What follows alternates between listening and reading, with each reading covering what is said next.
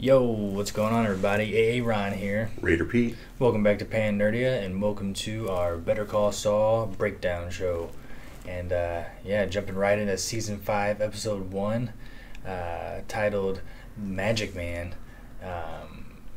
Man, what a good episode. I think it was really nice. It was pretty much hit all the checks for a Better Call Saul episode. Yeah, the Magic Man himself, Saul Goodman. So called by Mr. Huel Babineau there, and but what else is what's Saul's name in Nebraska? Oh, Gene. And then some bizarre, like some Czech name or something. Something that sounds Czech or something. Eastern European name, So and of course, in Better Call Saul fashion, it starts off with a introduction to, or not introduction, but the beginning of the episode starts off with the black and white, as the other seasons did, and I think actually season 4, because it was split into 2 halves, had 2 separate black and white scenes. So technically, there's already been 5. This is the 6th one, and started with old Gene as he is still in Nebraska, getting back to his car after getting back from the hospital and seeing the taxi cab driver and all that. Well, it ends up kind of going this whole stint when he kind of freaks out and gets super paranoid, where he actually changes to Missouri plates. Yeah. Of all places, we're from Missouri, so it's kind of funny. It made me think for a while, like, what are they going to bring it to Missouri now? I thought so for a minute too. So, Nebraska's connected to our northwest corner of our state. Yeah, it'd be pretty crazy if they ended up doing something like that. I guess it ended up being easy for him to get a plate like that. He also has a cop radio too. So he's like, I'm doing this on my own. So and it makes sense. To be super safe and to be aware of like what's going on, but still, when he gets approached though. Oh yeah, it ends up being by the taxi cab driver guy. If you didn't tell me that, or he didn't announce that at the end, I would have been like, this is not good. Like, he's a dead man. Yeah, because I was also telling Pete the actor who plays him, I swear I've seen him in something before where he was like, he's played some like cop or it's an undercover cop or something. So I was already thinking like, is this taxi driver like an undercover cop actually? They really know Saul's out here, or the fact that he just recognized him and he got him to say it. Better call Saul and pointed, but it's just bad because now he's noticed. But he ends up calling the disappearer, right. Robert Forster there. I'm assuming really one of his last roles at this point. It makes me wonder when they did the filming for this. They probably did versus the same time. El Camino was because they had him they had him down there. They probably you could tell he was bumming. He was sick. In right. both El Camino and this. Absolutely. They even said it in the episode special, or this episode goes out or dedicated to Robert Forster. And Forster himself said that it's his most proud thing he's ever been a part of. Oh yeah, it's pretty cool. It reminds me, it's kind of reminiscent of who our fellow that played Herschel on Walking Dead. Oh right. He had played such a great role in that in the past. Same goes for Robert Forster, although Robert Forster had short-lived appearance once or twice, right. But then when he made the movie, it made it he's still in the continuity really totally heavy. His role in the continuity is very precious. And obviously, this season he's going to be heavily involved. Or maybe not. contacted. I don't know. Maybe that's the one contact he gets. It might have been it right there. That might have been just season that one episode. But we might see him again. Maybe, somebody like Nacho ends up contacting him. Maybe that's what happens to Nacho. Because we don't know what happens to him. He gets mentioned in Breaking Bad, him and Lalo both. But all in all, Saul ends up calling him and saying, you know what, I'm not going to do that actually. I'm going to go figure it out myself. So that's where we leave that. And we come back to where Saul's getting his name, or Jimmy's getting the name Saul Goodman now. Kim's a little apprehensive, of course, but pretty interesting, though, because you're already seeing that dynamic of Jimmy and Kim kind of pulling apart, She's not really into this whole thing. She doesn't really get it. And as the episode goes on, she kind of keeps pecking away at it. But as the episode goes on, he's stepping in, real quick. They were in the tent, like, mid-episode. He already has his tent that we've seen in the previews. He already had it all mapped out from his cell phone days as calling himself Saul Goodman. Saul Goodman then, yeah. Yeah, and so he had his clientele lined up. He just had to give them phones with that was the best part part of the episode for me, entertainment wise. Yeah, it was great. Is the number 1 with the sticker on there, and he was just like, just dial 1, just dial 1.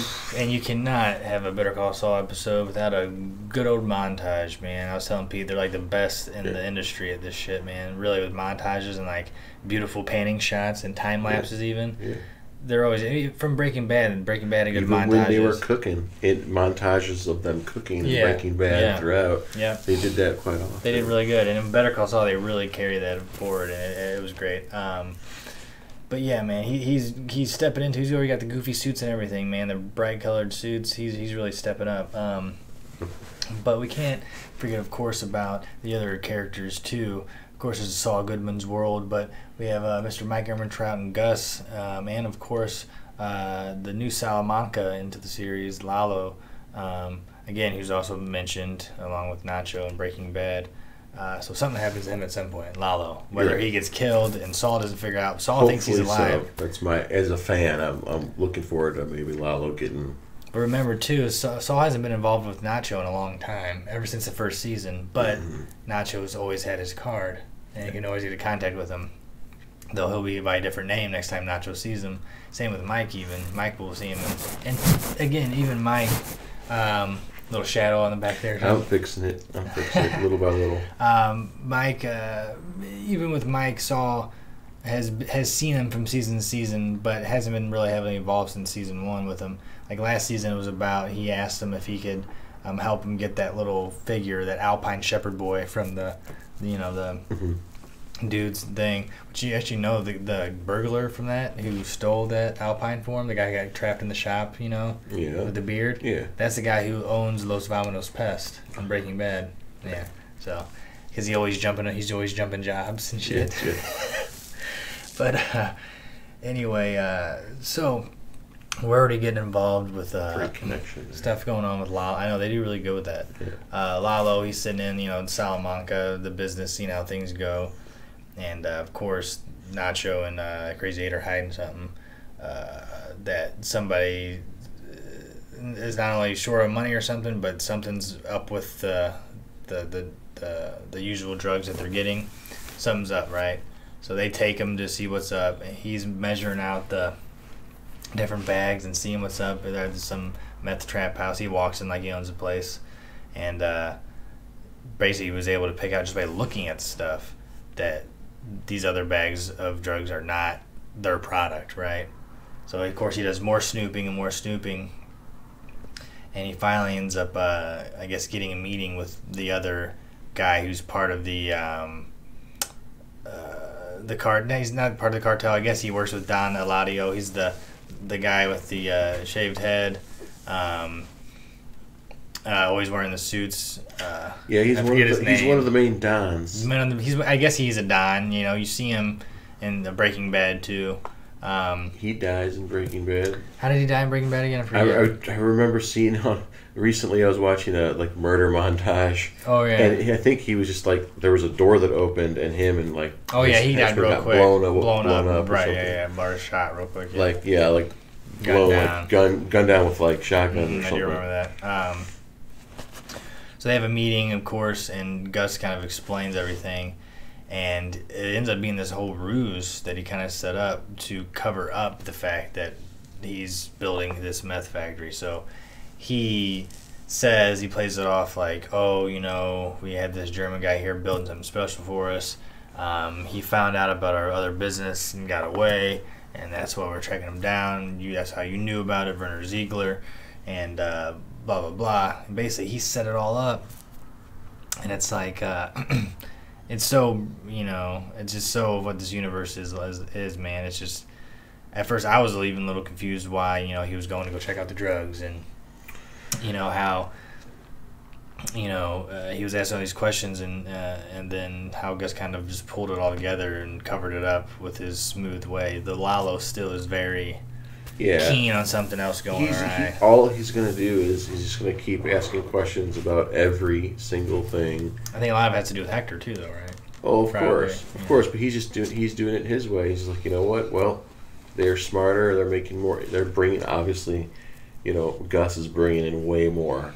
Yeah. than the Salamanca side. Yeah. But the Salamanca side is tied blood-wise more so, back in Mexico. So that's the give and take right there. I mean, shit, they even had the roots so deep to where he actually showed him what he was working on, and had the guys like Kai and the other German guys still left over working on stuff. So, but he ended up sending them out. Another smart thing, basically sending them all out in different directions, different airports, getting different transfer flights, all ending up in different places in Germany and giving them the exact amount of time, I guess, factoring maybe like piss and food stops. Yeah. Where they get to the airport, drop off the rental car, and go straight to the gate to leave and fly. Yeah, right. It's perfect. I mean, of course, Kai's got to say some stupid shit. Mike punches him, which is pretty cool. Yeah, because he had respect for the guy that he had to kill. And then the next guy had even more respect than Mike, but as I said, he was better than 50 of you.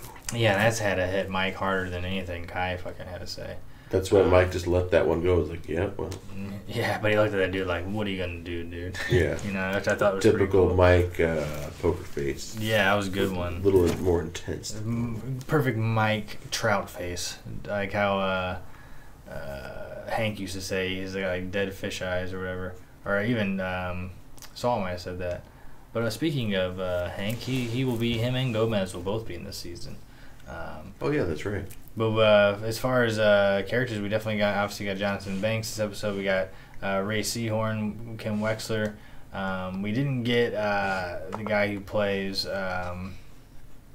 Hamlin, but we did Patrick Fabian. We did get Nacho, a little bit of Michael Mando in this episode as Nacho. But yeah, man, we got some more characters. I mean, what's his face? Hamlin. What's the dude's fucking first name? Howard. He's on the one of the main posters, so he's gonna be involved in this season again somehow.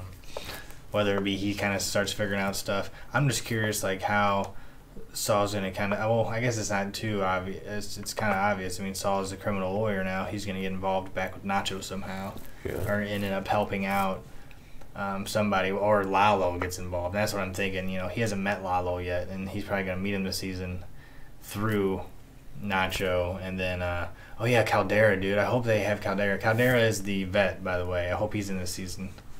Yeah, you'd think he is. That's cool, man. He's such a cool character, and his name is Caldera. Good old Huel has some funny little one-liners and whatnot. But yeah, so Jimmy and Kim, they're definitely like not really mixing well. I mean, even to the point where they're at home and kind of getting to the point where they're almost about to fight, but they're not, just because they're so indifferent about what they're doing. She's being real honest with him, how she doesn't really agree with him going his route. But he says, don't worry. And that's where he's already like going up the chain and doing the whole, tent and everything, and really doing work. But as far as the rest of this episode goes, what do I have here? Well, I think that's kind of getting close to the end. I mean, yeah, I mean, we got to the climax with the black and white, and then the second half, I guess maybe the main chunk of it was Kim not really believing in him and trying to help him, like. Oh yeah, well here's another thing with the old Kim and it came to a climax with. He pulled her into another one of those acting bids. Yeah, one of his bids. Yeah, of course. Yeah, I almost forgot about that. Why? How could I? That's almost how the episode pretty much ends. And, right. Kim's still doing her like district work, where she's like on the side, helping people out. And on a side note, real quick, having those college students that helped him out in the past or whatever, in Breaking Bad or whatever. Classic that Saul, was great classic Saul. He's still pulling those VA like visual. And the prosecutor dork that eats every meal out of the vending machine, the potato chip coffee guy. It was great, using him for a little ad action. And then Saul comes in and look at the camera. He's like, "No, I'm representing," and he, it was perfect, man. Oh god, handing his card out to like every type of person. He's such a little fucking clown, man. It's perfect. It's just like he's just. More and more Saul each episode, and it's probably gonna get pretty heavy. And of course, during it to the scenes where he's gonna be with the cartel and like stammering and trying to the Walt, similar, very reminiscent of the Walt panic. You have the Saul panic, But his is a little more like he can talk his way out of it, where Walt kind of is just like, you know, is a little more panicky. But still, they both have their panics, well and put. it's great. The Walt, like, his hands He's are more in the thinking. Like, yeah, he's like more thinking. He's like, he's like grabbing his temple and his eyes and shit. Where Saul just talks his way out of it. He's, you know, which I'm sure we're gonna have plenty of those. But he fixing his comb over. Yeah, dude. I mean, he gets right into it with Kim though, and is trying to get her ruse back in, and she actually snaps on him. Like, I mean, she has some killer eyes, and basically is like, "No, man." Like, she goes, "Back off," and he's like, "All right, well, fuck. See you at home." And then we're thinking, okay, she's just gonna let this dude. Oh, by the way, it's about this case where this dude either takes his 5 months. She got him done in 5 months. He's got like a little family starting and everything, or he goes to trial and could possibly get a couple years. And he doesn't want to take it. Well, that's the whole thing her and Jimmy were getting in a fight about. She comes back like she's not going to say anything about it and let him take the trial, but then she goes with the plan still. She uses, you know, the whole thing, because Pete pointed out even it was real funny how they did it. Like, Jimmy's over there pointing, and like they're far enough away where he's like pointing. Yeah, and I was like, you know what? That's enough. Yeah. Him doing that is like he already. I'm pretty sure now that I had got a chance to sit down here and think about it. He had planted it anyway. Oh, yeah. Like, in other words, like I have no intentions to really go up to him and scare him and pretend to be DEA, because I'm already doing that now, and I'm planting in your head because, you know, whether she's going to do it or not, that's going to be her. And she played, and I was right. As soon as she sat down, as soon as she sat down, she, like, I knew she was going to run with it, and it worked. Yeah. I mean, that kid, 5 months versus years and years of his life. Yeah. Like, even 2 years or more, like, 5 months, like... You knew she hated it because... She hated it big time because she went in that stairwell and she's, like, banging her head on. Though she loves doing that, and she did do it. I guess she didn't want to do it for her own actions. She likes doing it to help Jimmy out of shit. Yeah, or for fun outside of the whole, like, thing, yeah. But to do it for her own thing, I don't think she really likes it. And then it's like... Plus, she even told herself, I'm pretty sure, last season that she wasn't going to do that anymore. Like... We're going to get you to be a lawyer, even though the whole thing to get him to be a lawyer again was pretty much all setting up. Yeah, I'm wondering. Buying that special dinner and the library thing that he spent like $22,000 on. Oh, yeah, all that worked out well. Yeah. Really but, well. like, what is this possibly, my question is this possibly, you know, the first step of many of phasing her character out? Because obviously she disappears out of his life, and he disappears out of hers. Yeah, she's definitely going to, you know, I don't think she dies. Of course, I don't think she's going to be that bad. She might just leave New Mexico finally once I think she just leaves. She's like, I can't be around you anymore, Jimmy. Like, if you're going to make this big of a name yourself here, I don't want to be a part of it. I'm leaving. That's where my whole big thing I hope would be awesome one day is if the 6th season ends up being pretty much what's happening in the future and the black and white stuff. He does end up getting caught, and then she sees him on TV, and is like for one last reach out to being like, we used to be like best friends and lovers. I'm gonna represent him, and she's like the best lawyer. And then like the whole last season is like a trial to try to get him, you know, like exonerated or whatever. Yeah, perhaps, I don't know, because the way he disappeared in Breaking Bad, you know, you never saw what was going on with him leading up to him finally leaving. You saw what was happening with Walt leading up to him finally being in the basement with Saul there, the vacuum basement. Last season they did have one opening scene where they showed what was, or at least one scene where he was like shredding stuff. It was as he was getting ready to go to Robert Forster's, the vacuum place. Yeah, he was in there, and so was what's her name, his the secretary. And they were shredding stuff. He's like shredding documents, right. And he ended up opening it up he axed open like a secret safe behind wallpaper and shit, and got more stuff out. Yeah, I think that was supposed to be like, this is what he's doing, freaking out before he goes to to stay a couple days at the vacuum store. It makes you wonder, like, how close to that moment of him clearing out the place and shredding does he say goodbye or know that Kim's gone, or is Kim gone? You know what I mean? We're going to find out. Oh, and the shredding and all that? Yeah. Oh, Kim's been, I think, gone before Breaking Bad. Obviously. Oh, before any of that. Before Breaking Bad. Yeah, Kim's gone. Oh, yeah, I think Kim's gone before Breaking Bad starts at all. Like, she's going to leave probably this season or next season. And then the whole thing I said about, like, her coming to, like, if it ever happens, her, like, getting Jimmy out of it if he ends up getting caught up in Nebraska. Gene with the mustache. and she ends up, that would be like she's living somewhere else, sees it on TV, and is like, I'm going to represent him kind of thing. But no, I think she's out of the picture. She's not even in Albuquerque during the Breaking Bad stuff. She's already gone. I think this is her last season, yes. They're just showing us so much of the cartel side of everything that I feel like that's building up. And we know that we're going to see Dean Norris, Hank. Hank coming in, yeah. He's going to come in with his Steve Gomez partner guy. Yep. And they're listed right now as guests from what I see. Yeah, they'll be on. main characters. So right, they'll be in a few episodes. About the time they come in, I bet you she exits. Or maybe not. Maybe they'll be in the next episode and have a little blurb. Yeah, I think they'll be either in a one episode or a couple. Regardless, yeah, she's either leaving this season or definitely next season. Regardless, but it depends on how they lay it out. But I'm sure we're gonna love it regardless. From what I've seen online, people who've got to see the season ahead of time, they love it. They say it's the best Saul season yet, and that's saying a lot because they've all been really good. But yeah, guys, I guess that's pretty much where it ended. I guess the only one last scene or something was with Mike telling Gus, because Gus was trying to keep him on the payroll even after that. Like, I'm gonna need your help still after. He's like, even after the whole Werner thing.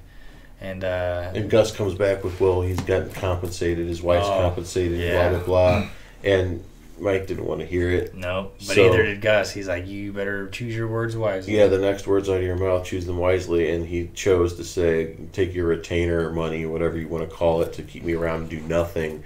And shove it, basically. He walks off, so it's like, oh, boy. Yeah. Either there's going to be a whole new thing of, like, respect that gets them back together, or it's just him blowing him off just for a short period of time. That's kind of how the relationship is, but yeah, I was thinking the same thing. Is Gus going to really threaten him to scare Mike into doing something, or is it going to be a respect thing?